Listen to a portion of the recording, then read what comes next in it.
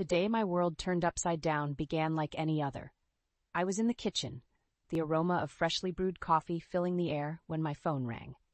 Glancing at the screen, I saw Dr. Jennings' name flash. My heart sank. "Elaine Morrison," I answered, trying to keep my voice steady. "Mrs. Morrison, it's about your father, George. I'm sorry to say it's cancer, terminal. He might have 6 months, perhaps less." Dr. Jennings' voice was a blend of professionalism and sympathy. The news hit me like a physical blow. My father, the man who raised me single-handedly after Mom passed, was now facing his final chapter. Alone, the thought was unbearable. I found Ethan in his study, surrounded by piles of paperwork. "Ethan, we need to talk. It's about Dad. He's dying." Ethan looked up, his expression barely changing. "And what do you expect me to do about it?" The coldness in his voice stung, but I pushed on. "I want him to move in with us. He shouldn't be alone now, and we have plenty of space." Ethan scoffed, a sound that echoed off the walls of the study. "Here, live with us?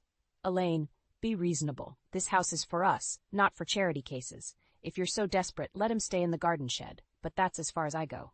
The garden shed. The words echoed in my mind, a cruel and mocking suggestion. How had my life come to this? Marrying Ethan, I had hoped for love and companionship, but all I found was a life of silent transactions and cold indifference.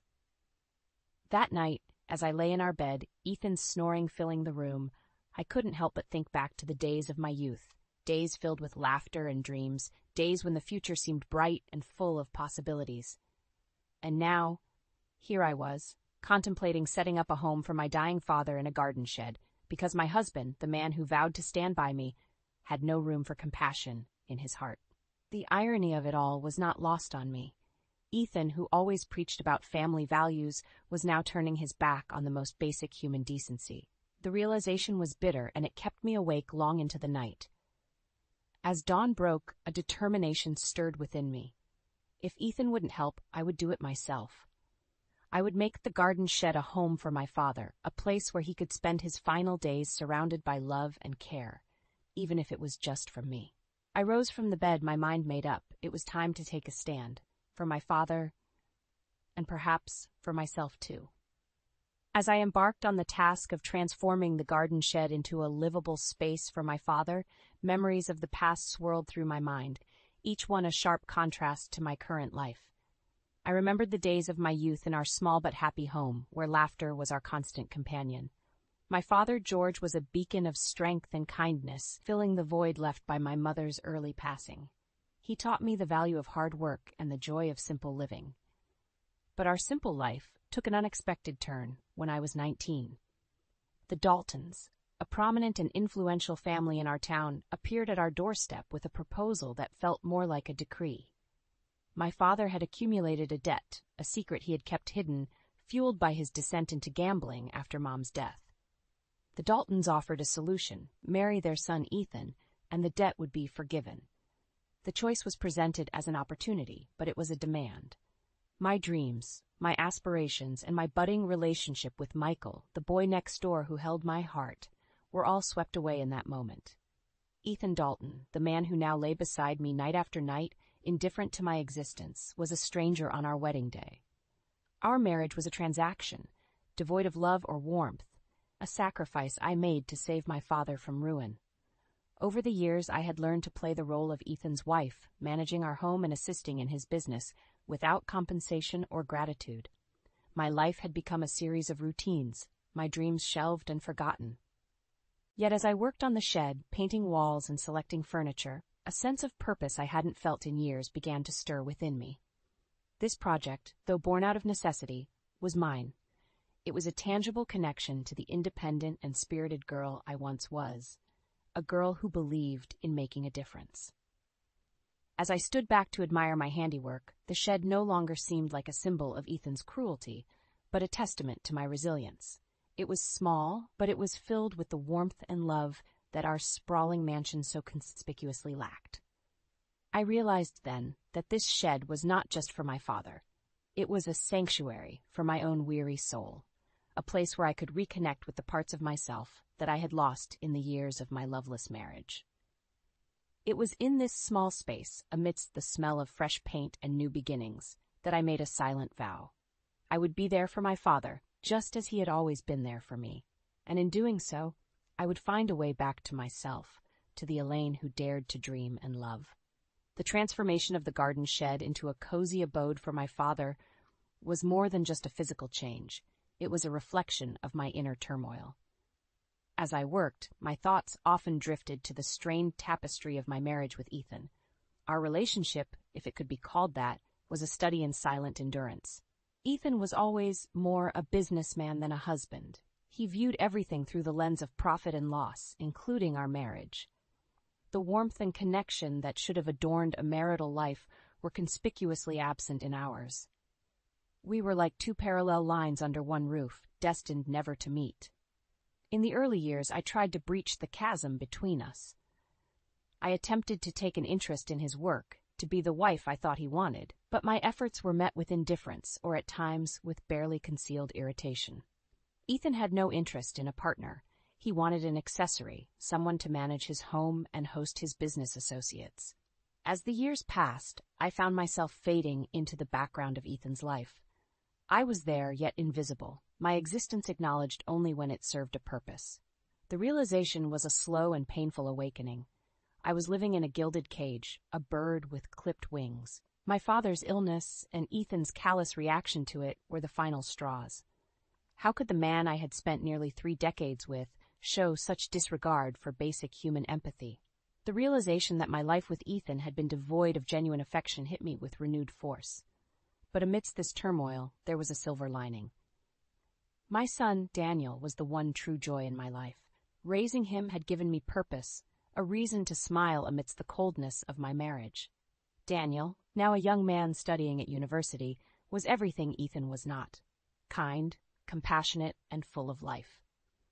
I often wondered what Daniel thought of his father's behavior, of the palpable tension that hung in the air whenever Ethan was home. But Daniel, ever the peacemaker, never voiced his concerns. He was the bridge between two worlds that refused to converge.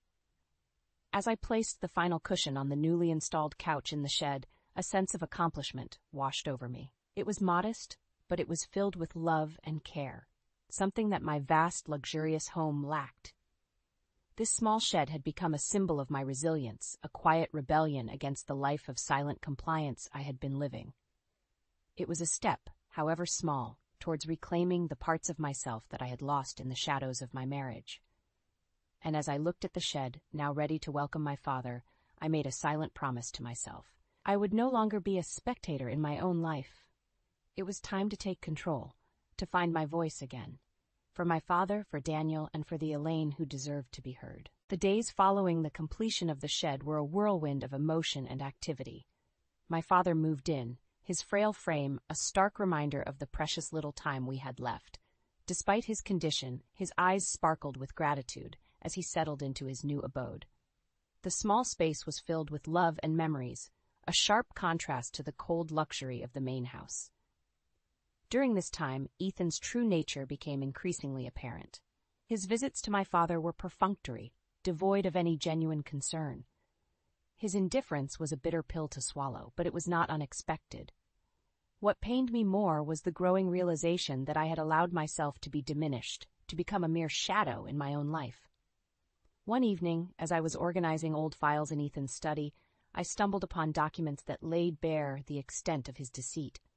Bank statements, emails, and letters painted a picture of a man who was not just indifferent, but morally corrupt.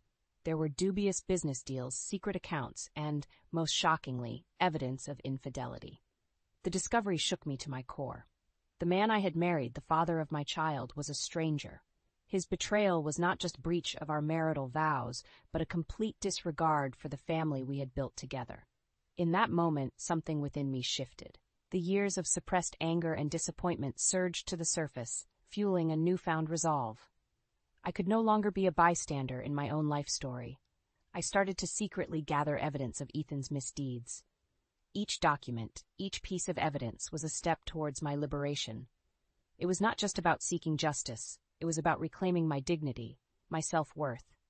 As the days passed, I became more determined. I began to plan my exit from this loveless marriage. My conversations with my father, once filled with shared memories and laughter, now often turned to discussions of the future. "You've always been strong, Elaine," my father would say, his voice weak but his eyes full of love. "You deserve happiness. You and Daniel. Don't let Ethan take that away from you." My father's words were a balm to my troubled soul. In his wisdom and love, I found the strength to envision a life beyond Ethan's shadow. The final push came unexpectedly. One day, as Ethan berated me over some trivial matter, something inside me snapped. His words, once capable of wounding me deeply, now fell on deaf ears. "I'm not your property, Ethan," I said calmly, the clarity in my voice surprising even myself. "I am a person, deserving of respect and love, neither of which you've ever given me." Ethan's response was a mix of shock and anger, but I was beyond caring. I had spent too many years under his thumb, and I would no longer allow him to control my narrative. That night, as I lay in bed, a plan began to form in my mind. I would leave Ethan, but not empty-handed. I would fight for what was rightfully mine and Daniel's. It was not just about financial security. It was about setting things right, about ensuring that Ethan faced the consequences of his actions. The next few weeks were a blur of activity. I met with lawyers, gathered evidence, and prepared my case. It was a daunting task, but with each step I felt more empowered, more like the Elaine I had once been. And then, one sunny morning, as I sat in the shed with my father, watching the birds flit about in the garden, I knew it was time. I was ready to face Ethan, ready to end the charade of a marriage that had been nothing but a prison. "I'm going to do it, Dad," I said, my voice steady. "I'm going to leave Ethan and start a new life. For me, for you, for Daniel." My father smiled. A fragile but genuine smile. "I've always believed in you, Elaine. It's time for you to believe in yourself." With that, I stood up, my resolve firm. It was time to close this chapter of my life and begin anew. Elaine Morrison was no longer a victim of circumstance. She was a woman in control of her destiny. The day I confronted Ethan was a day of reckoning. Armed with my gathered evidence and bolstered by a newfound sense of self-worth, I faced him in what had once been our shared study. The room, once a symbol of our joint life, now felt like a battleground. "Ethan," I began, my voice steady despite the tumultuous emotions within. "This marriage, our life together, it's over. I'm leaving you." His reaction was a mix of disbelief and scorn. "Leave me, Elaine? You have nothing without me. Where will you go? You think you can survive out there on your own?" His words, meant to intimidate, only strengthened my resolve. "I have more than you realize, Ethan. I have evidence of your infidelity, your shady business dealings, and your financial mismanagement. I'm not leaving empty-handed." The look of shock on Ethan's face was, in a way, satisfying. For years, I had been under his thumb, underestimated and undervalued. But now, the tables were turned. Over the following weeks, our life unraveled like a poorly knit sweater. The divorce proceedings were bitter, with Ethan trying to discredit me at every turn. But I stood my ground, backed by irrefutable evidence and a legal team that believed in my cause. As the truth of Ethan's actions came to light, his reputation, both personal and professional, began to crumble. The community we had once been a part of turned its back on him. His business associates distanced themselves, and even his closest friends began to see him for who he truly was. In a twist of fate, it was Ethan who ended up isolated and alone, much like he had made me feel all these years. The empire he had built on lies and deceit was now his prison, a constant reminder of his moral bankruptcy. The final divorce settlement was more than just a financial victory for me. It was a symbol of my liberation. I received a significant portion of our assets, enough to ensure a comfortable life for myself, my father, and Daniel. With the legal battles behind me, I focused on rebuilding my life. I bought a modest but beautiful home, not far from the university where Daniel was studying. It was a fresh start, a place where my father could spend his remaining days surrounded by love and care. The house quickly became a home, filled with laughter and warmth, a stark contrast to the cold, impersonal mansion I had left behind. My father's health, while still fragile, seemed to improve in this new environment, buoyed by the positive energy that surrounded him. As for myself, I found a sense of peace I hadn't known in years. I took up gardening, something I had always wanted to do, but never had the time for. I also began volunteering at a local charity, finding fulfillment in helping others. The most significant change, however, was within me. I no longer saw myself through Ethan's eyes. I was no longer the timid, compliant wife, but a strong, independent woman who had faced adversity and emerged victorious. One evening, as I sat on the porch watching the sunset, a sense of contentment washed over me. I had come a long way from the scared young girl who had entered a loveless marriage to save her father. I had fought for my dignity, for my right to happiness, and I had won. My journey was not just about leaving Ethan, it was about finding myself. And as I looked towards the future, I knew that whatever challenges lay ahead, I would face them with strength and grace. Elaine Morrison had finally come home.